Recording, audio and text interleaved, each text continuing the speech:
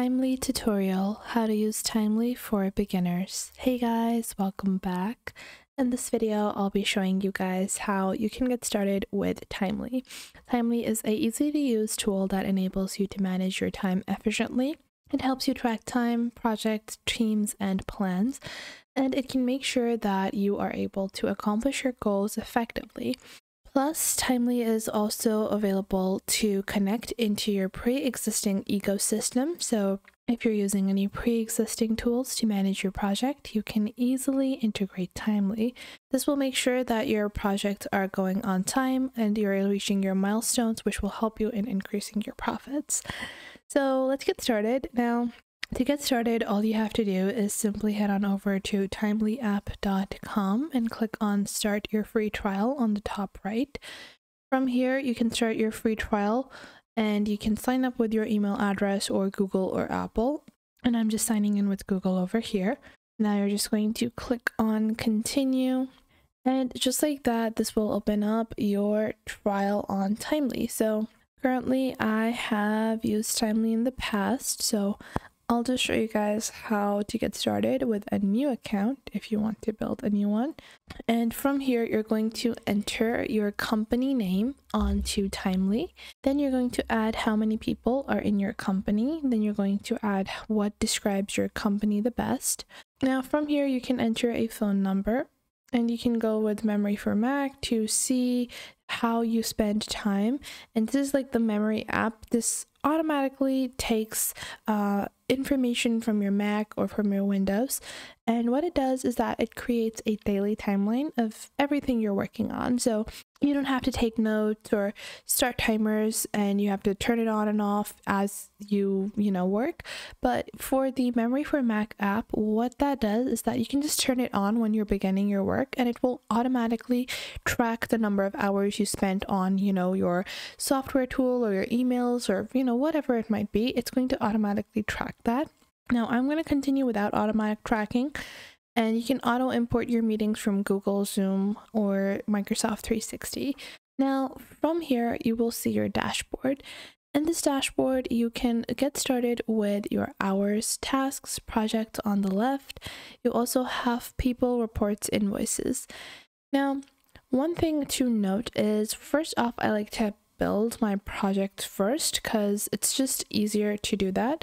You can go into projects over here and it will create your sample projects. You can go into the all project section, and I'm just going to delete this pre-existing one, and we're just going to delete that. And this is like a general project. They just create this so you have a visual element of how you want to create projects, but I'm going to show you guys step by step how. So we're just going to delete these first, and then we're going to start building our first project for our time tracking. So we're going to click on new project over here and build our project name. Let's say it's social media marketing. And then you can add your client. You can add a new client as well. I just have myself as my client. And then we have our description. You can enter more information about your project. You can also require a note when logging to the project or set external IDs as well. So there might be a external ID that is referred to. Now, after that, you have your people and hourly rates. For each individual person, you can add a different hourly rate. You can search for users. I'm only one user in this particular workspace, so I'm just going to add individual rates. You can build individual rates and as well as same for everyone. For businesses where you have different roles, your individual rates are definitely going to be different. So you can go ahead and go into the people and hourly rates and alter the hourly rates. Let's say it's 50 per hour.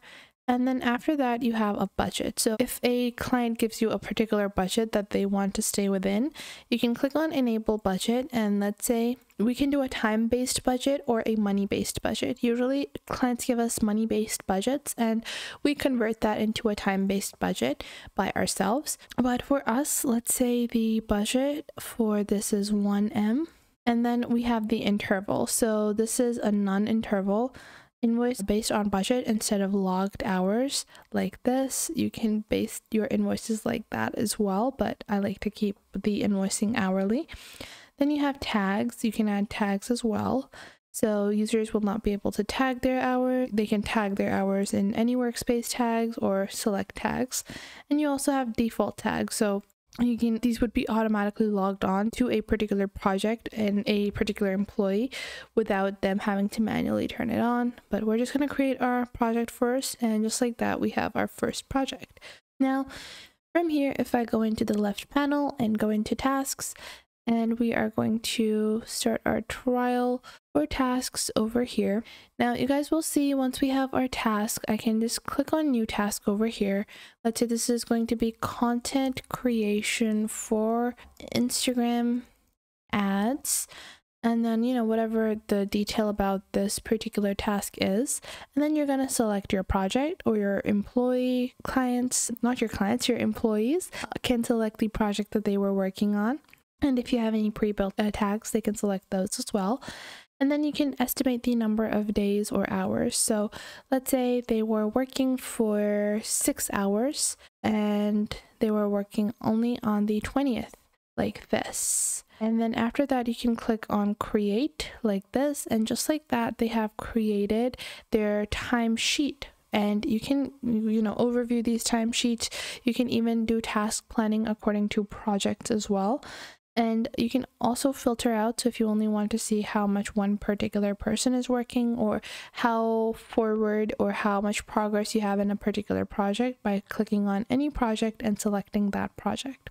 Now, after that, if you go into the hours section on the top, you can click on new entry and you can add particular hours that were spent in a task. So let's say for content creation, we have a log time of 6 hours. And after that, we can start a timer. We can just save the hours as it is, or you can go ahead and go into add note and you can actually start a timer. So let's say I want to spend 8 hours on social media marketing, and I can go into start a timer, and this would start a timer. And from here, I can get my time recorded on how much time I actually spent, like so.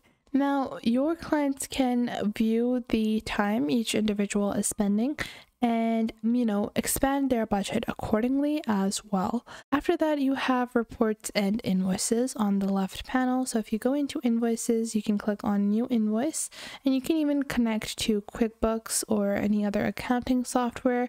You can connect that with Zapier as well. And you can go ahead and choose your project. So I want to invoice my social media marketing project, and I want to invoice from the 16th till date. And I want to, in my line items, you have 3 options. If you want to use teams, if you want to use tags, or if you want to use people, I want to use people. And then I'll just click on create, and the invoice will automatically be billed for the number of hours that were spent. So in this way, you can get started with Timely, which is a super efficient time tracking application for your business. I hope you guys found this video helpful. If you did, make sure to leave a like and subscribe.